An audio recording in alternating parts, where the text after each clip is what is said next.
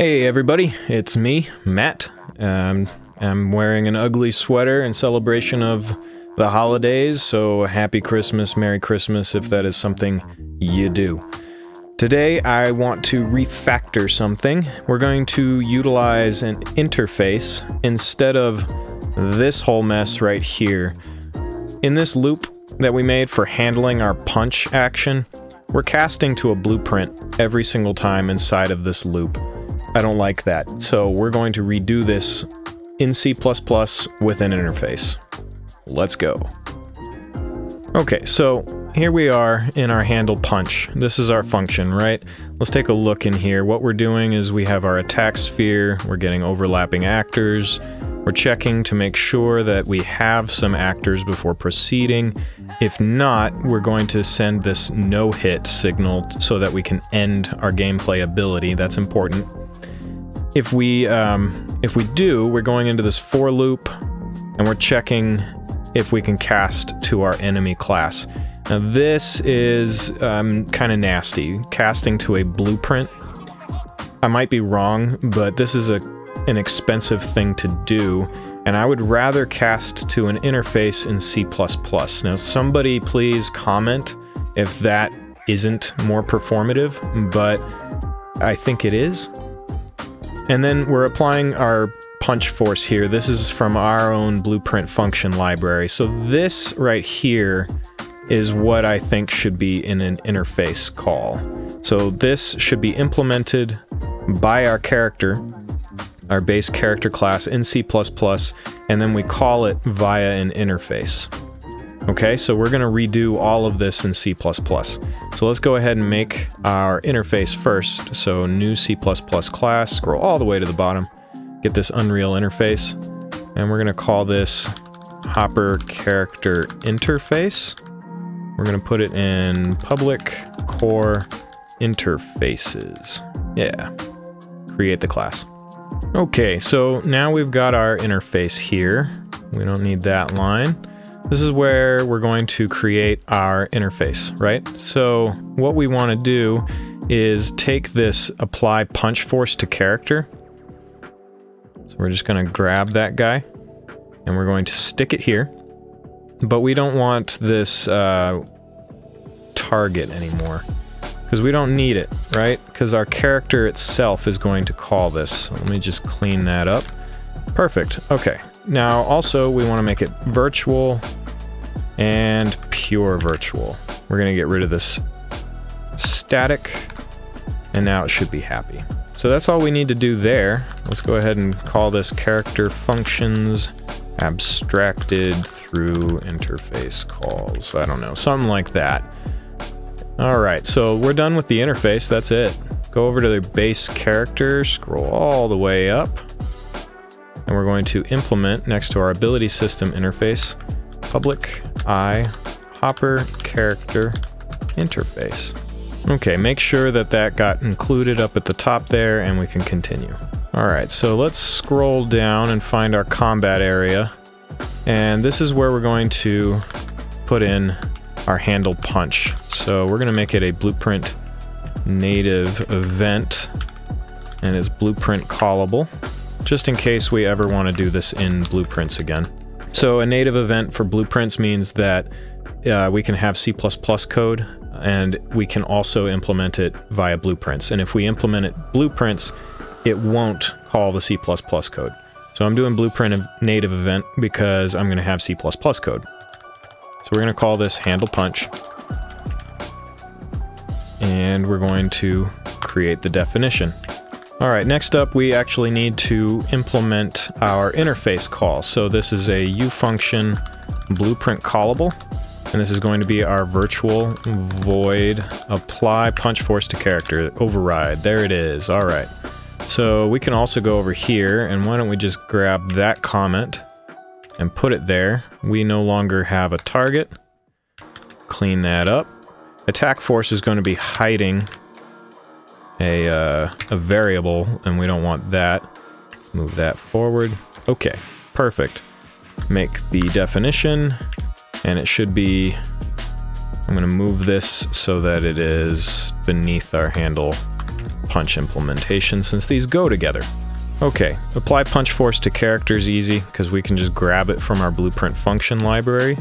Just take that, paste it in here, and instead of that, we don't need that anymore. We're not getting a target, it's just us. So we can get rid of that and get rid of that. And there we go.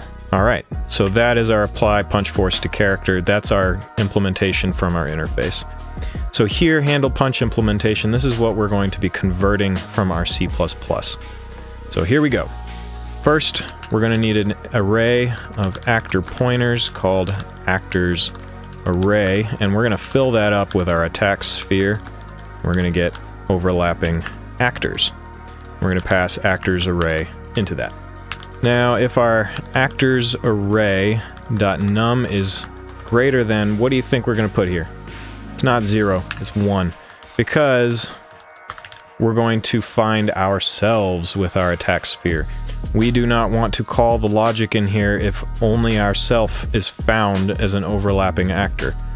So the else that we're going to do here, well, let's do this first. We need to end the ability. Otherwise, when we punch, we'll never end the ability and we can never punch again. So we're going to make an F gameplay tag called tag. And this F gameplay tag, this is how you get those tags, by the way.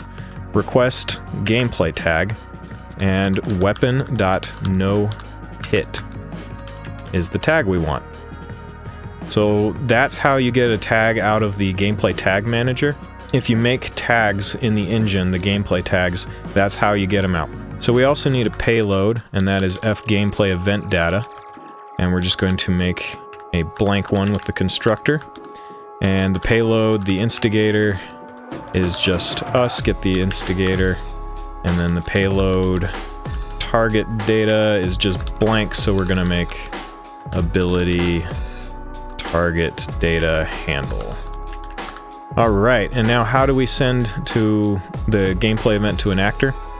Well, you get the ability system blueprint library, and then you send gameplay event to actor. You pass in the instigator, you pass in the tag, and you pass in the payload. And that's it.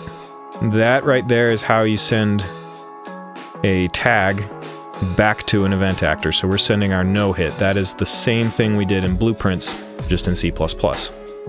Okay, if we do have more than one actor in there, if there's other actors besides ourselves, we go into that loop, right?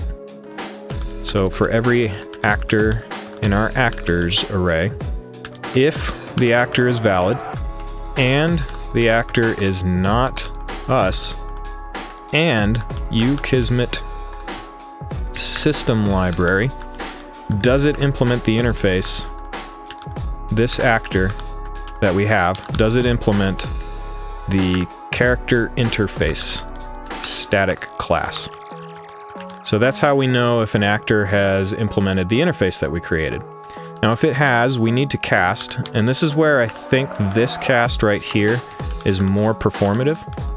And once we cast, we're going to apply the punch force to the character. We're going to get the actor location and pass the attack force. Alright, now we need to send another tag. So F gameplay tag again. This time the gameplay tag that we want to request is weapon.hit. And we're going to make the event data again a payload.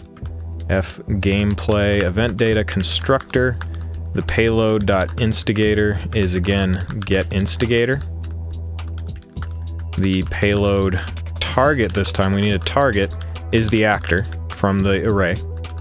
The payload target data is going to be, we need ability target data from actor, if you remember the blueprint call. So ability system blueprint library again, ability target data from actor, and we pass the actor in.